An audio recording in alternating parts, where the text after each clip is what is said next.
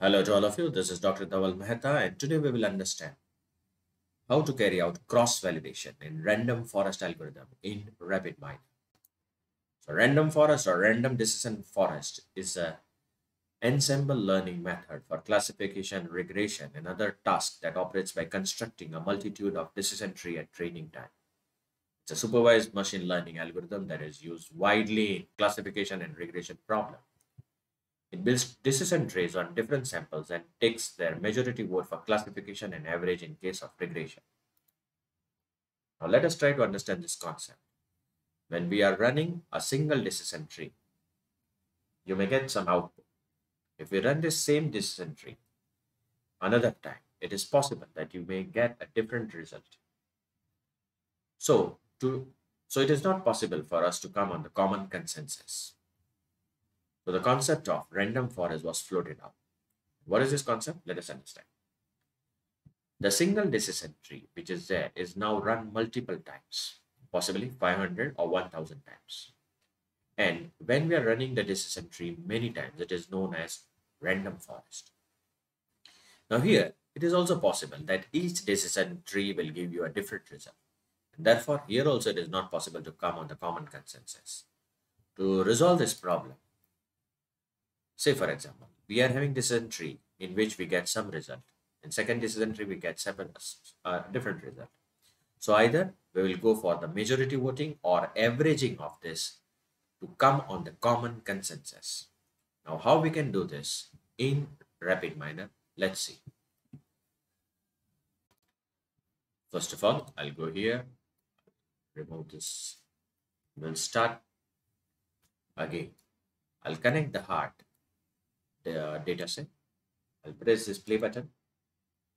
You can see here age, gender, chest pain type, resting blood pressure, cholesterol, fasting blood sugar, resting ECG, max HR, exercise, yes or no, old peak, ST slope are the attributes which are being considered. And the heart disease, a patient is having a heart disease, yes or no.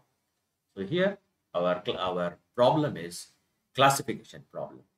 Why? Because we are using yes, no categories in target variable.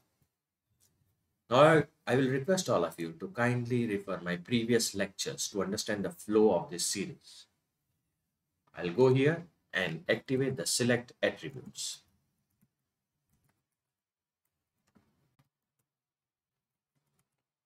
I'll drag it and drop it here. Now, it is not necessary that the entire data set is selected for the model, and we want to do the selection of particular variables. So for this, I'm activating the operator with the select attributes. I'll go in subsetting, select attributes, and I'll transfer only those variables which are matter of my interest in creating a model. So I'll select age, cholesterol, fasting blood sugar, heart disease, old peak, and resting blood pressure.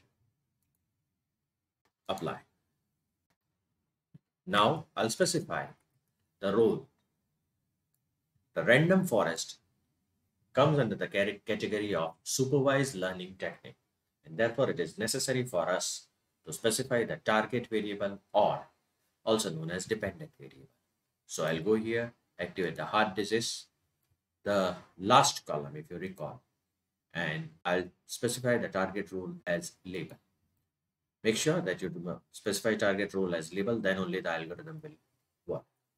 Now I want to do the cross validation. So for this, I'll have to go in the cross validation window. I'll activate the cross validation operator from here. I'll simply drag it and drop it here. I'll disconnect this line.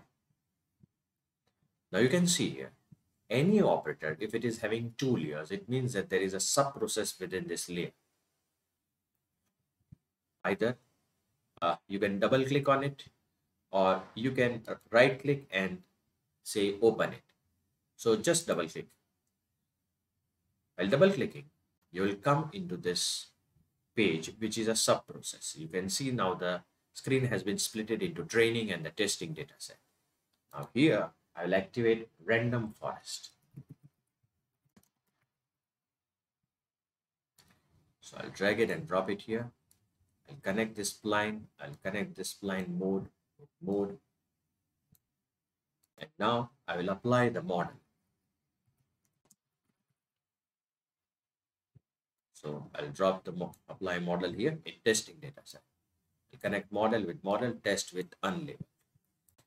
Now I'll go into performance operator. I have to specify. Now, when you will activate performance operator, there are many types like classification, binomial, and regression. I'll be selecting classification because our problem is a classification problem. So label to label, performance to performance, and example to test. Now press this up arrow to come in the main process. Now connect model with the result, example with the result, test with the result, performance with the result. Now press the play button. So the connection is missing. So that was a mistake which we had done.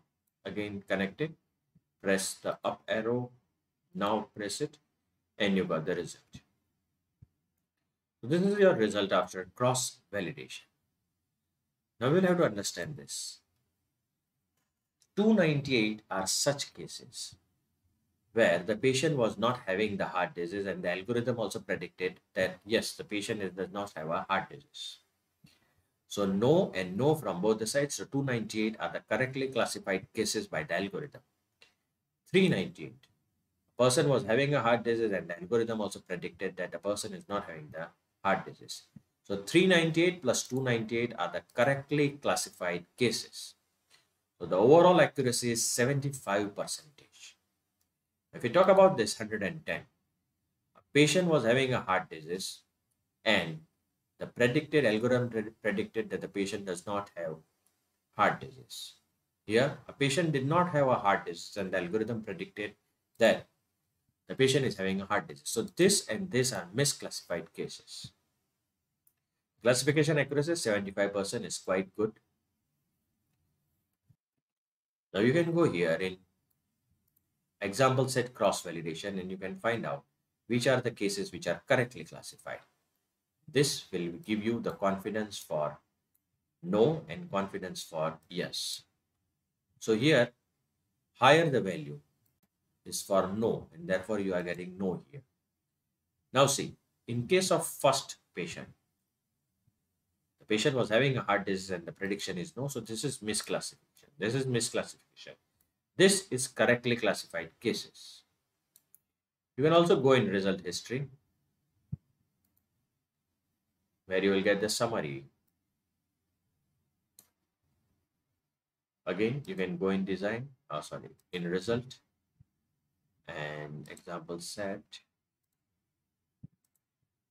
description and annotations. In descriptions, you will get the confusion matrix. This is the same matrix which we had got in the performance. Now for more videos on Rapidminer, kindly subscribe to my channel. You can see my playlist in which I have already uploaded many videos of Rapidminer. Please don't forget to press the like button. You can also follow me on LinkedIn and Twitter.